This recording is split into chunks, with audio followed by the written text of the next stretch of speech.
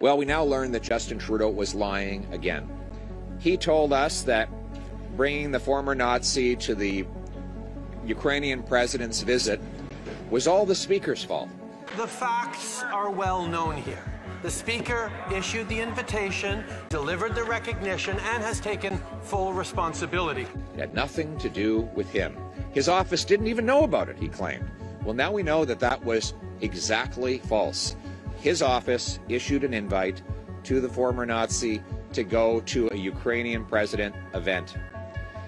And Justin Trudeau said that the Speaker of the House of Commons should resign for having invited the former Nazi to the Ukrainian president's event.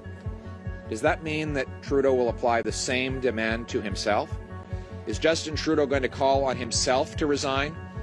Or is this just another example of where he's above the rules that he applies to everyone else?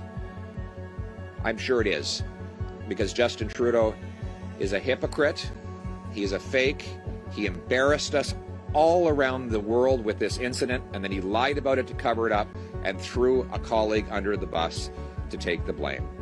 Justin Trudeau is not worth the cost, he is not worth the embarrassment. After 8 years, it's time to fire him.